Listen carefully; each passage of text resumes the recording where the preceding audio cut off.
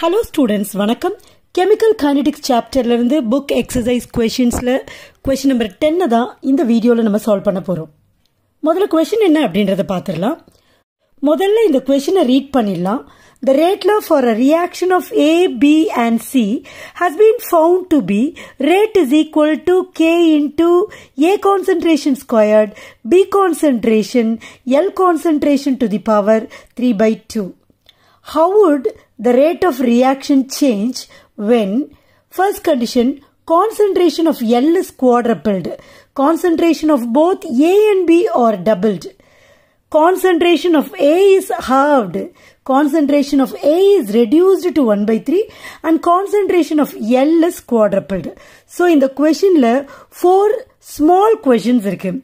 ஒரு small question லையும் concentration of ஏதோ ஒரு particular reactant change பண்றாங்க.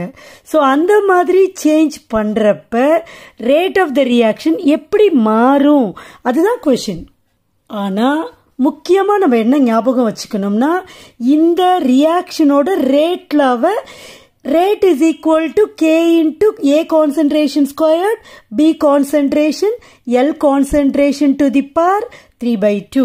இதை ஸ்டெடியா கான்ஸ்டன்டா நம்ம அப்படியே வச்சுக்கணும். ஸோ எப்படி கான்சன்ட்ரேஷன் யாரோடது மாறுதோ அதுக்கேற்ற மாதிரி ரேட் என்ன ஆகுது அப்படிங்கிறத நம்ம கொண்டு வரணும். ஸோ 1/1 அதை ஒர்க் அவுட் பண்றப்ப உங்களுக்கே நம்ம என்ன பண்ணணும் அப்படிங்கிறது புரிஞ்சிடும். ஸோ இப்போ ஃபர்ஸ்ட் டிவிஷனை சால்வ் பண்ண போறோம். ஃபர்ஸ்ட் நான் given rate lawவை எழுதிடுறேன். rate law rate is equal to rate constant into A square, A concentration squared into B concentration into L concentration power 3/2. Okay? ஆக்சுவலா இங்க கொடுத்திருக்கிற ரியாக்டன்ஸ்ல A, B and L ன்னு கொடுத்திருக்கணும் R rate லால C ன்னு கொடுத்திருந்திருக்கணும். What ever it is நம்ம இதை வச்சே கூட ஒர்க் அவுட் பண்ணலாம், ஒன்றும் பிரச்சனை இல்லை. இப்போ இந்த கொஸ்டினுக்கான ஃபர்ஸ்ட் டிவிஷன் பார்க்கலாம். Concentration of L is குவாட்ரபிள்டு. இப்போ இந்த கொஸ்டின்ல குவாட்ரபிள்டு அப்படிங்கிற வார்த்தைக்கு நமக்கு மீனிங் தெரியணும். குவாட்ரபிள்டுனா 4 டைம்ஸ் 4 மடங்கா ஆக்குறப்ப அப்படின்னு அர்த்தம். ஸோ எல்லோட கான்சென்ட்ரேஷனை நம்ம என்ன பண்றோம் இப்ப 4 டைம்ஸ் ஆக்குறோம். ஓகே, ஸோ இப்போ இந்த கொஸ்டினுக்கான ரேட் லாவை நம்ம முதல்ல எழுதிடலாம். So rate is equal to எல்லாமே அப்படியே போட்டுடலாம். ரேட் கான்ஸ்டன்ட், ஏ கான்சென்ட்ரேஷன் ஸ்கொயர்ட், பி கான்சென்ட்ரேஷன், எல்ல மட்டும் என்னவாக்கிட்டாங்க குவாட்ரபிள் பண்ணிட்டாங்க. அப்போ 4 டைம்ஸ். அப்போ ஒரு எல்லுக்கு பதிலாக நம்ம 4L போடணும். பவர் 3/2. ஓகே, ஸோ இதுக்கப்புறம் போட்டுட்டு நீங்க இந்த ஒரிஜினல் ஈக்குவேஷனை ஒரிஜினல் ரேட் லாவை இங்க கொண்டு வரணும். அப்ப என்ன பண்ணணும், நம்ம இந்த டேர்ம்ல 4 நம்ம எடுக்கணும். அப்ப 4ஓட பவரோட சேர்த்து அதை சிம்பிளிஃபை பண்ணி அதை நம்ம முன்னாடி கொண்டு போகணும். ஸோ 4 மட்டும் இப்ப நம்ம பிரிச்சு எழுதிடலாம். பாருங்க, rate constant into A concentration squared, B concentration, L power 3/2. அப்ப இங்க 4 இருக்கா, இந்த 4 நான் தனியா எடுத்துக்கிறேன், 3/2 தனியா எடுத்துக்கிறேன். ஸோ இதை மட்டும் நம்ம ஃபர்ஸ்ட் சால்வ் பண்ணுவோம். சிம்பிளா இதை சால்வ் பண்றதுக்கு நான் 4 பவர் 3 into 1/2 போட்டுக்கிறேன். ஸோ ஃபர்ஸ்ட் 4 கியூப் பண்றேன். 4 கியூப் பண்றப்ப 4 4s are 16, 16 4s are 64. So 4 கியூபுக்கு எனக்கு 64 கிடைச்சிருது. ஹாஃப் எப்பவுமே ஒரு நம்பருக்கு பவர்ல ஹாஃப் வருதுன்னா அது ஸ்கொயர் ரூட். ஸோ 64ஓட ரூட் ஹாஃப்க்கு, புரியுதா? 4 3/2 3 into 1/2 போட்டுட்டேன். ஸோ ஃபர்ஸ்ட் 4 கியூப் பார்க்குறேன். 4 கியூப் பார்த்தீங்கன்னா 4 3 டைம்ஸ் 4 into 4 into 4 மல்டிப்ளை பண்றப்ப 64 வரும். அடுத்தது ஹாஃப் கொண்டு போறேன். ஹாஃப்னா ஸ்கொயர் ரூட். அப்ப 64க்கு ஸ்கொயர் ரூட் எடுத்தீங்கன்னா 8 8 8s are 64 இல்லையா? ஸோ ஸ்கொயர் ரூட் போடுறப்போ ஒரே ஒரு 8 வரும். ஸோ இந்த 4 பவர் 3/2ஓட வேல்யூ என்னன்னு பாத்தீங்கன்னா 8. So this is equal to இந்த 8 நியூமரிக்கல் வேல்யூ முன்னாடி கொண்டு போயிடுறேன். ஸோ என்ன ஆகுது பாருங்க, 8 இதை அப்படியே உள்ள போடுறேன். 8 into K power K into A concentration squared, B concentration, L concentration power 3/2. Okay? இப்படி போட்டுடலாம். இந்த அப்போ ஒரிஜினலா இந்த ரியாக்ஷனோட ரேட் எதுன்னு பாத்தீங்கன்னா இந்த ஈக்குவேஷன் தான், இந்த ஃபர்ஸ்ட் ஈக்குவேஷன்.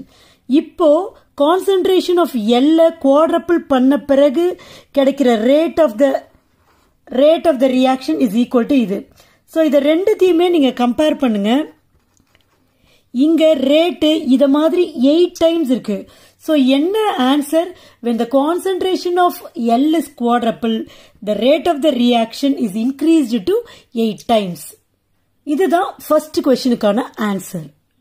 இப்ப செகண்ட் क्वेश्चन பாத்தீங்கன்னா concentration of both A and B are doubled. அப்ப A concentration டபுள் பண்றாங்க, B concentration டபுள் பண்றாங்க. அப்போ concentration A is equal to 2A போடணும், ஏன்னா டபுள்ட். கான்சென்ட்ரேஷன் B அதுக்கு பதிலாக என்ன பண்ணணும்? 2B போடணும். எதுல போடணும்? அந்த ஒரிஜினல் ஈக்குவேஷனை நம்ம சப்ஸ்டியூட் பண்ணோம். அப்போ ஒரிஜினல் ஈக்குவேஷன் என்னது? Rate is equal to rate constant into A concentration squared B concentration L concentration to the power 3/2. அப்படியே கொஸ்டின் பார்த்து எழுதுறோம். இப்போ அதே கொஸ்டின்ல second டிவிஷன்ல A is equal to 2A, B is equal to 2B கொஸ்டின்ல தான் சொல்றாங்க. சோ அதை Aக்கு பதிலா சப்ஸ்டிட்யூட் பண்றோம். So this is equal to Kக்கு Kவே போட்டுடுறேன், Aக்கு பதிலா 2A போடுறேன், 2A பிராக்கெட் ஸ்கொயர், Bக்கு 2B போட்டுடுறேன். சோ பவர் எதுவும் இல்லை, Lக்கு எந்த சேஞ்சும் இல்லை, L power L concentration to the power 3/2. இப்போ இதை நம்ம சிம்பிளிஃபை பண்ணலாம்.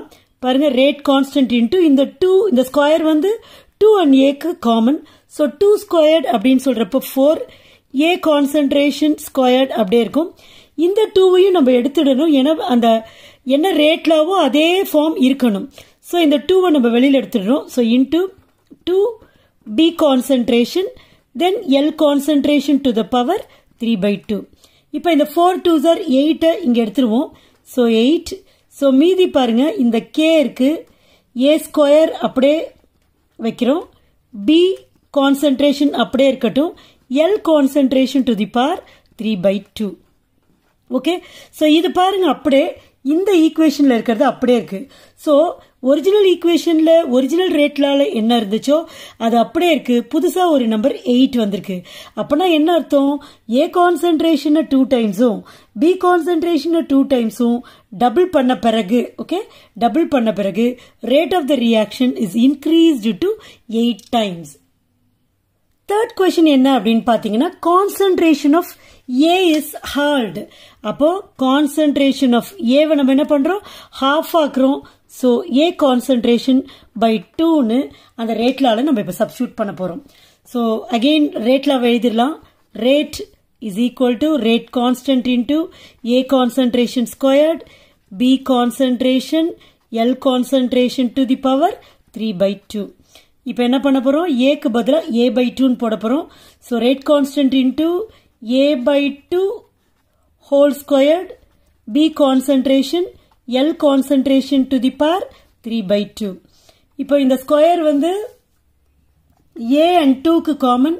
So rate constant into A square concentration square. சரியா? இந்த 2 கீழே இருக்கு, அதை ஸ்கொயர் பண்ணணும். அப்போ 2 ஸ்கொயர் பண்ணோம்னா 4.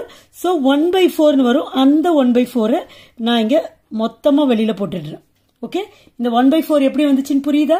So B concentration L concentration to the power 3/2. அப்போ இந்த ஈக்குவேஷன் தான் இங்க கொடுக்கப்பட்ட ஈக்குவேஷன்.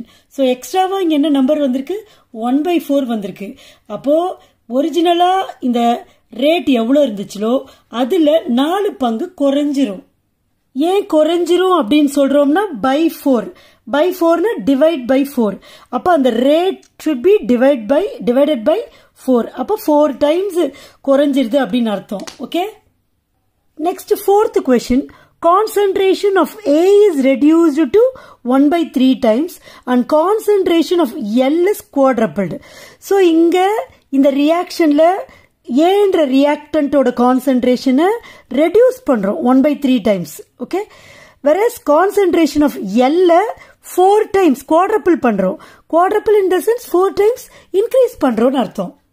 அப்போ concentration of A will be equal to concentration of A by 3. ஏன் 1/3 க்கு ரெடியூஸ் பண்றோம் அப்படின்றாங்க. whereas L concentration of L is quadrupled. அப்ப L வந்து is equal to 4L. Okay, இப்போ அந்த ரேட்லால நம்ம சப்ஸ்டிட்யூட் பண்ணலாம். rate is equal to rate constant into A concentration squared, B concentration, L concentration power 3/2. இப்போ this is equal to rate constant into A க்கு பதிலா A by 3 போட்டுறலாம். Square, B concentration, L க்கு பதிலா 4L போட்டுறலாம். So power 3/2. Okay, this is equal to rate constant into இது வந்து A square ஆயிடும். இப்போ இந்த ஸ்கொயர் வந்து இந்த 3 க்கும் காமன் இல்லையா? அப்ப 3 நம்ம ஸ்கொயர் பண்ணணும். ஓகே, அப்ப 3 ஸ்கொயர் பண்ணா என்ன வரும்? 9 வரும். சோ அந்த 9 கீழே இருக்க அந்த 9 அந்த 9 நான் முன்னாடி போட்டுறேன். சோ B இருக்கு, B கான்சென்ட்ரேஷன் அப்படியே போட்டேன். இந்த L கான்சென்ட்ரேஷன் பவர் 3/2 அப்படியே ஒரிஜினல் ஈக்குவேஷன்ல இருந்த மாதிரியே போட்டுடுறேன். அப்ப என்ன வருது? இங்க 4 பவர் 3/2 வரும். சோ ஃபர்ஸ்ட் क्वेश्चनல 4 பவர் 3/2 க்கு நம்ம வேல்யூ கண்டுபிடிச்சிருக்கோம், which is equal to 8. So அந்த 8 இங்க முன்னாடி கொண்டு வந்துடுறேன். Okay, so this is equal to மேல முன்னாடி கொண்டு வர 8/9 rate constant into A concentration square, B concentration, L concentration to power 3/2. அப்போ இந்த நம்பர் அப்படியே இங்க இருக்கு வெளியில 8/9 நம்பர். சோ இந்த ஈக்குவேஷன்ல இருந்து நம்ம என்ன புரிஞ்சிக்கலாம்? ரேட் ஆஃப் த ரியாக்ஷன், இந்த ரியாக்ஷனோட rate it is reduced to 8/9 times, is reduced to 8/9 times. Okay.